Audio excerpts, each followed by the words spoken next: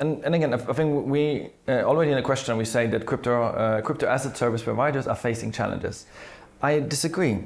We have been having proof that since MiCA has been newly rolled out, banks have understood that cryptocurrencies are here to stay.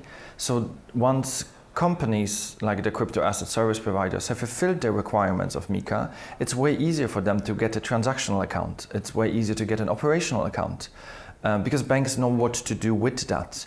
Otherwise, banks have been afraid to bring in those high-risk businesses, as they have defined them as high risk, for corresponding banking relationships and what will happen. So let's just not give bank accounts to those particular companies because they're too high risk.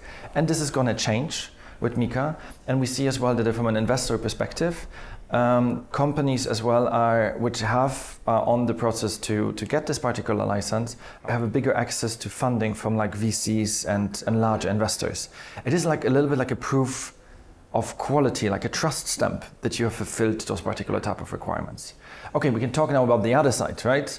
Oh, you're on virtual asset service provider, you operate, and now there's all of this stuff that you have to do.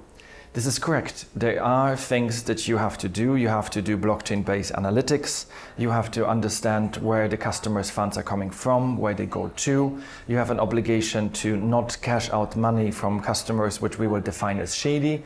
Okay, what is a shady customer? What is a shady transaction, right? But we have this experience from Bank of Latvia, or like all of the other organizations globally, that we've been in this business for quite some time.